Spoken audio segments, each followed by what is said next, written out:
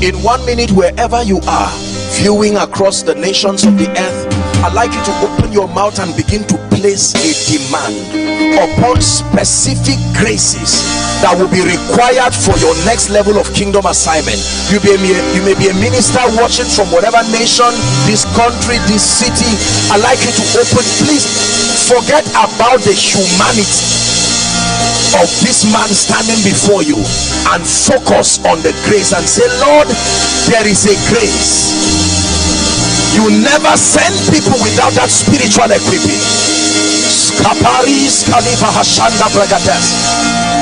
Sananka pakatoza zigete barakatosh. Lekete prakatagata vosodo bashkana hasia. Embrentes ke barusa siata hashinekata. Kebreke barukatoje ketelekata briata. Please open up your mouth and pray. Let your heart be desperate. There are specific graces. There is a grace for influence. There is a grace that makes a generation hear your voice. Just because you have something to say does not mean a generation will listen to you. There is a grace for consistency that sponsors your stability. There is a grace for signs and wonders. There is a grace that provides stamina. Please pray.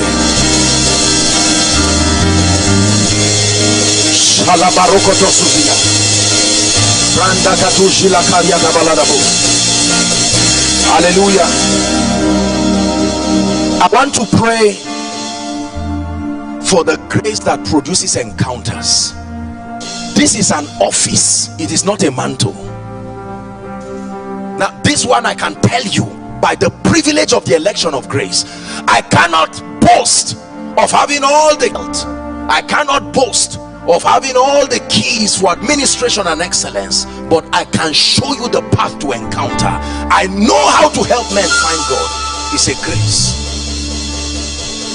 and I want to release that grace, the grace that drives men to hunger after God.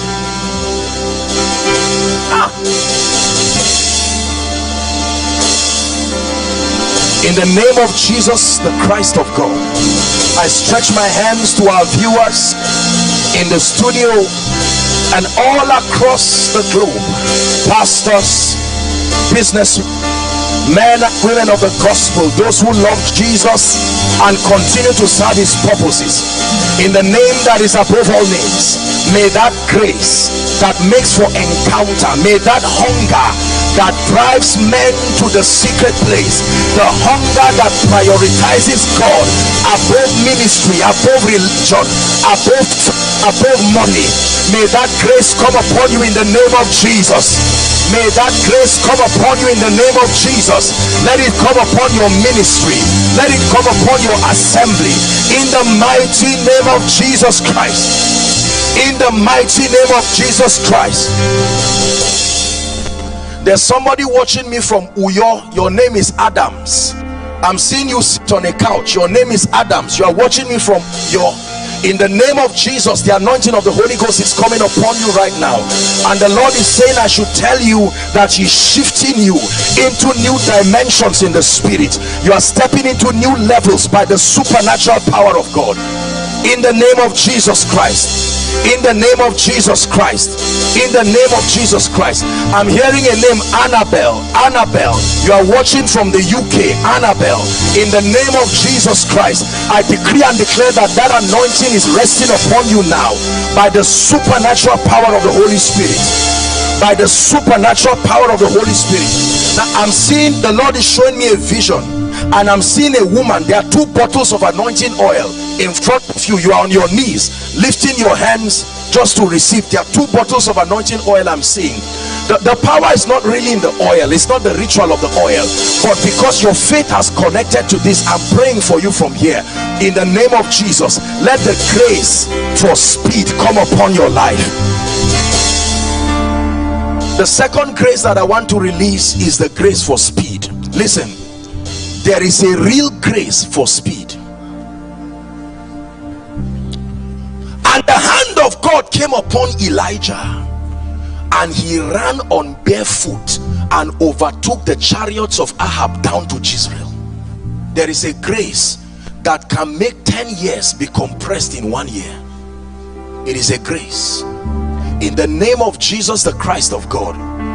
The anointing of the Spirit is coming on this lady in the studio. That lady on her knees. I'm seeing an angel pouring oil on that lady, and the Lord is saying he's activating prophetic psalmistry. This is what I'm hearing in the Spirit. Prophetic psalmistry. You're going to begin to receive songs from the Spirit. They will come in dreams, not songs that you have written. Songs by the Spirit, they will come in dreams. I decree and declare upon men and women. Some of you are in ministry for many years and you're saying, Apostle, I've done my best, I've walked in character, in integrity, I'm serving the purpose of God with all my heart, I love Jesus, I've given myself to sound reason. It looks like there is no speed. Help comes to you. I stretch my hands in the name of Jesus, the Christ of God, and by the privilege of the election of grace, I decree and declare upon you, in the name of Jesus, speed to your endeavors, speed in ministry. In the name of Jesus, I command acceleration in the name of Jesus Christ.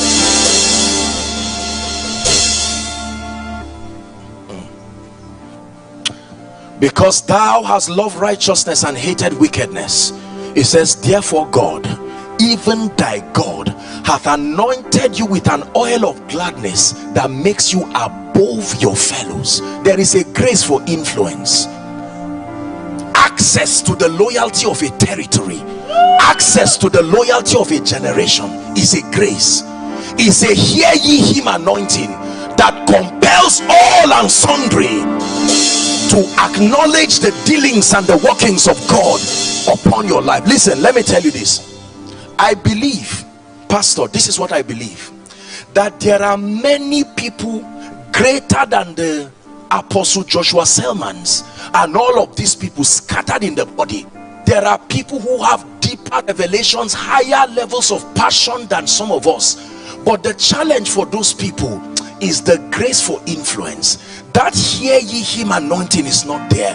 There are books that can change, not in, I don't mean it in a competitive way, but there are sincere people that they have dimensions that should be heard, but you see them do their best, they labor, and their influence never goes beyond the city. You cannot promote yourself in this kingdom. I told you that you can respect yourself, but you cannot honor yourself. Honor must be conferred upon you by another. In the name of Jesus, I speak to the body of Christ by the privilege of the grace. The kind of influence that your kingdom assignment, may that grace rest upon you now. May that grace rest upon you now. May that grace rest upon you now. In the name of Jesus Christ, may that grace rest upon you now. I want to minister strength by the Spirit. There are many pastors who are weary.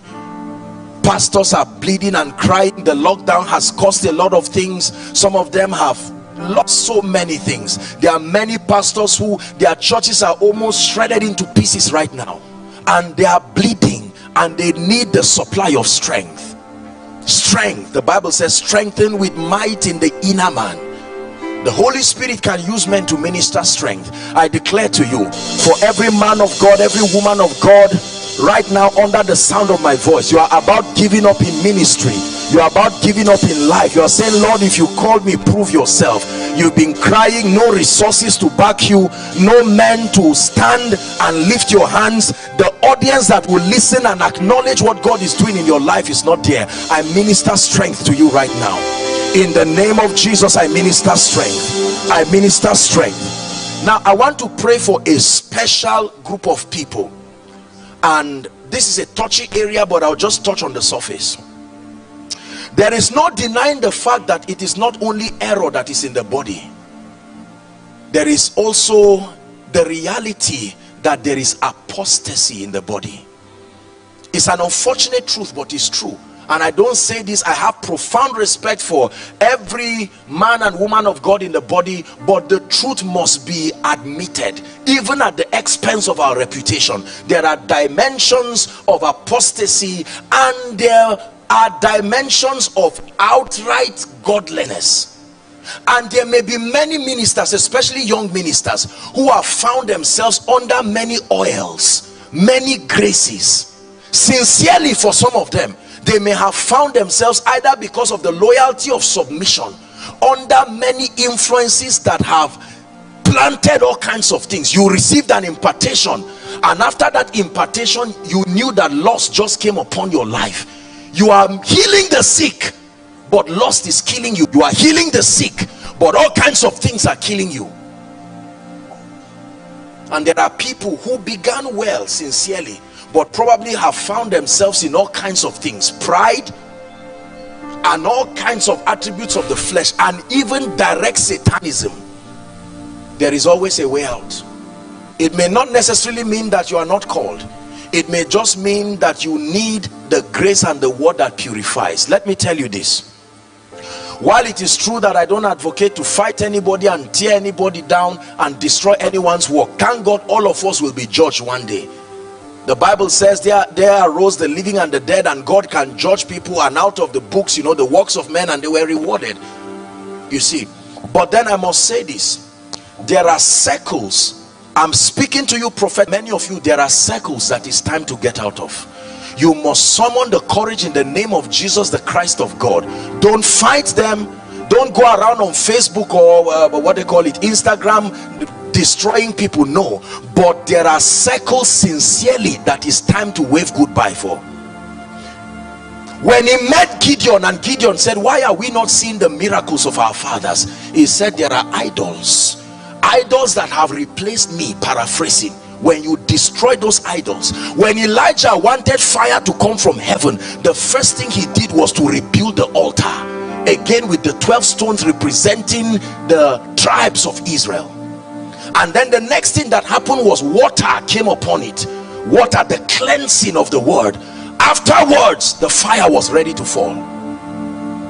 There is a new wine that's coming upon the body of Christ. Let me announce it prophetically. There is a wine that is not like the old.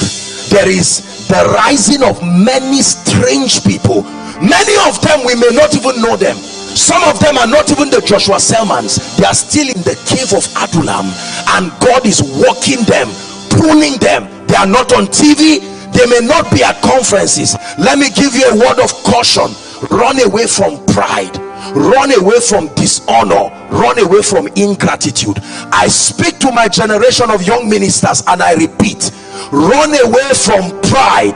Run away from ingratitude. Run away from dishonor. These are killers of grace. But I want to pray, and we're agreeing as an assembly. Maranatha, Lord, come. That dimension of you that was revealed from Nigeria, your privileged firstborn, that rejected stone, the one whose rivers divide, we decree and declare prophetically, standing in the name of Jesus, let there be a mighty army from this nation. Let there be a mighty army from Africa. Let there be a mighty army from Europe. Let there be a mighty army from the US. In the name of Jesus, across the globe, China, Asia, the Gulf nations, Father, raise mighty men and women of fire, men who will last, men who will stand the test of time. Anoint them with such power. May they be apostles and prophets of balance, no exaggeration, in the name of Jesus Christ. Hallelujah. Let me pray the last prayer point. The Bible says, though I speak with tongues of men and of angels, 1 Corinthians 13 says, but I do not have love, it says I am nothing. The body of Christ needs the message of love like never before. This obsession about rejoicing over the downfall of people is a demonic thing that is eating into the body.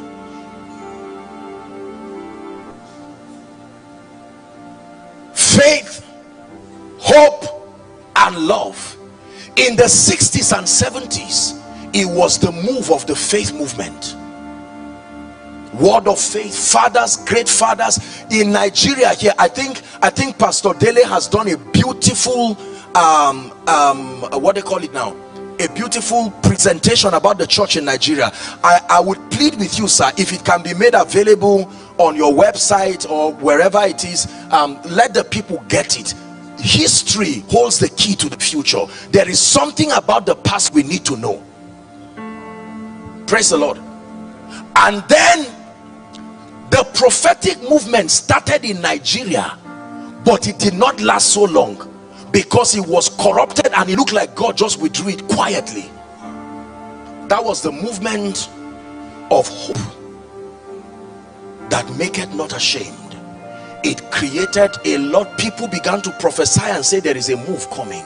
The last move of God will be the move of love. It was love, not faith, that died on the cross. More than faith, more than hope, the pillars of revival for the days that come will be men of love, not just men of prayer, not just men of power. The pandemic just became a messenger that bettered a season that was already on its way coming. I assure you that things have changed. The indices that we use to measure success in ministry are going to change. Those we must redefine indices by new patterns given from heaven.